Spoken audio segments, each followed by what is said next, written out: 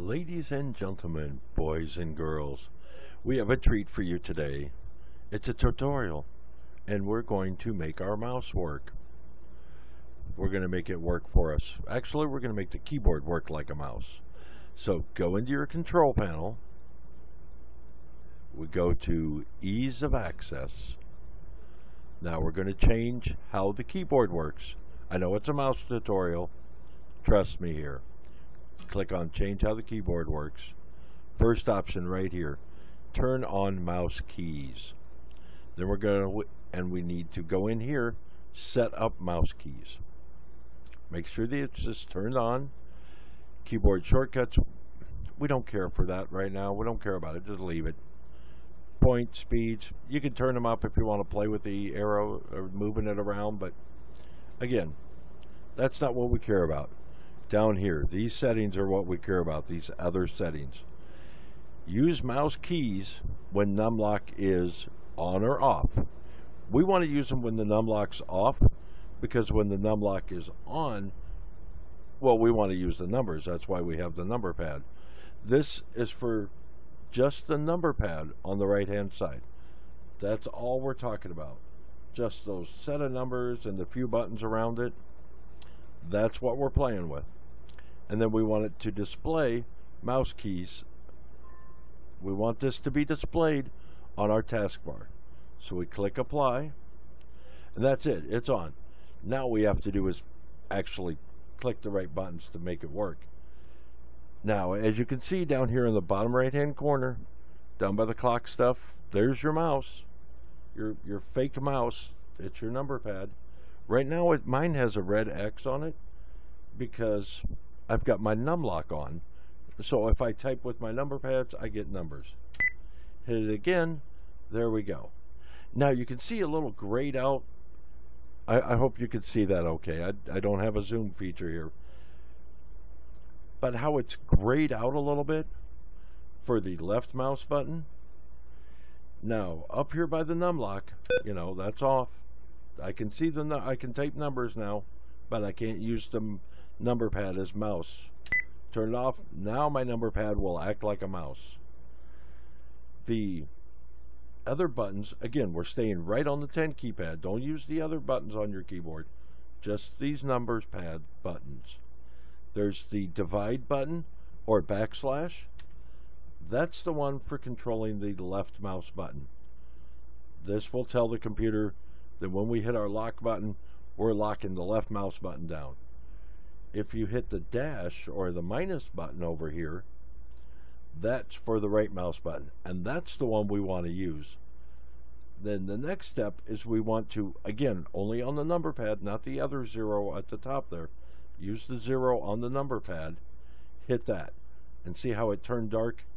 Now we've got that locked. We've got that set in. We hit that button, we are going to hold, just like holding down the right mouse button. And that's what we want to do. So we're going to jump in here to our single player world. Sometimes, so you know, when you turn that on, you have to right click with the mouse button to turn it off. When you turn it on for the right mouse button, you right click with the mouse button to turn it off. And then your mouse will work properly again. A little thing at the beginning.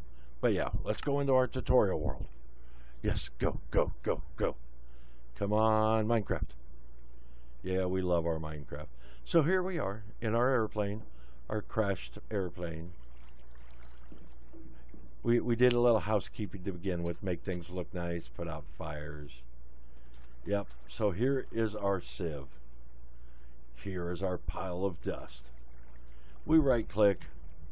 Well, yeah, after a few pieces, our hand gets tired. And that's why we set up this number pad.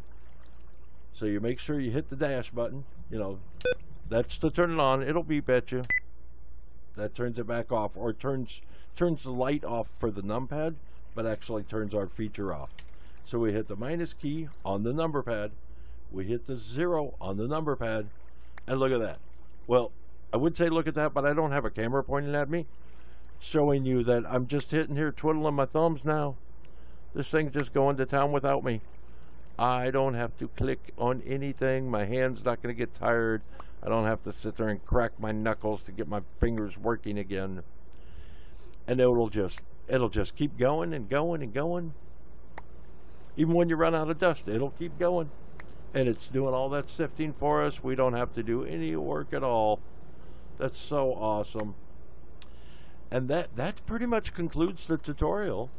I mean, the other thing we can do, we can hit the dash button. And now, or I'm sorry, we hit the backslash. Again, on the number pad, over there on the right on the number pad. If you don't use that, it doesn't work right. And we hit the button, all of a sudden, look at that. We're busting blocks. Because this is just like we were holding down the left button. So if you had a bunch of sand to clear, like you do at the beginning, you just hold it down. And I'm just using the, you know, my walk forward button is all I'm doing. But I'm not holding down that mouse button. Big difference.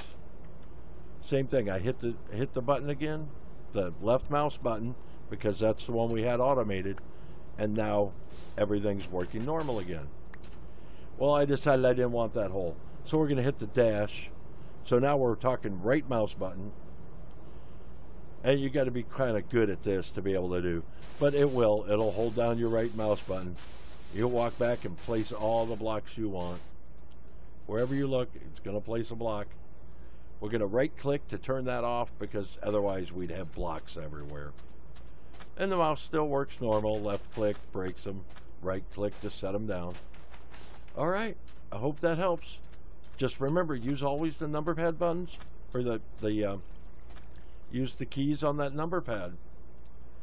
And that's how you can lock this stuff in. So you can automatically left click or right click excessive amounts without having to hold the button yourself. All right, we're done. Yay. All right, we'll see you later. Bye-bye. Yay.